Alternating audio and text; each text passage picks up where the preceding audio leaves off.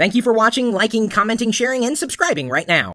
BumpTop is now available for the Mac in extreme beta. This is software previously only available for Windows. Now, if you try to look at this webpage, bumptop.com/Mac, you're not going to see what I see, at least at this point in time, because it's password protected.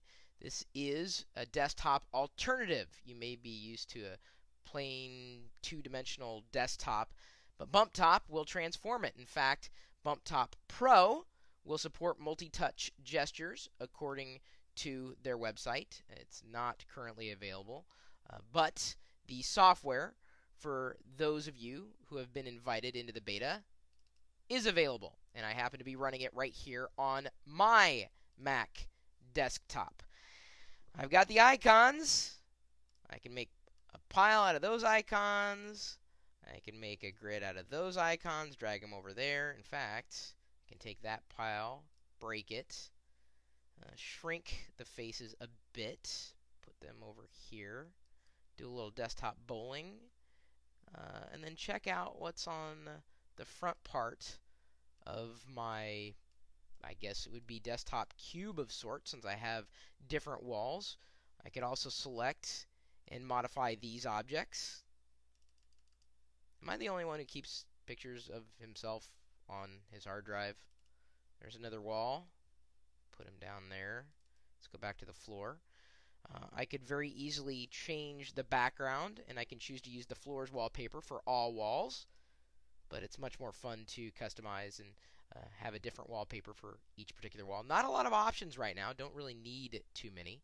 I can choose to start BumpTop at login and check for updates automatically. It seems to be using the Sparkle framework. Yay. I always send anonymous usage statistics, hopefully to help developers if they're looking for information. And there we go.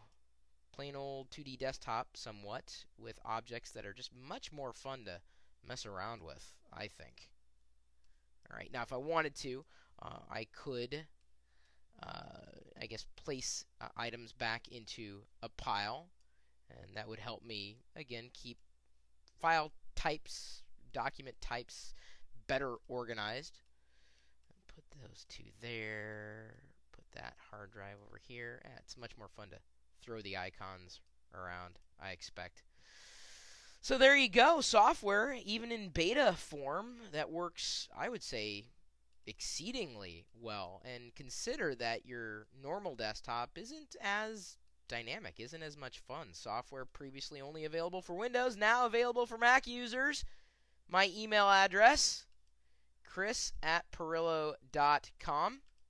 Of course, you know you can find me on Twitter, @ChrisPirillo. YouTube.com/LockerGnome. My blog, chris.pirillo.com. The network of geeks is over at geeks.pirillo.com.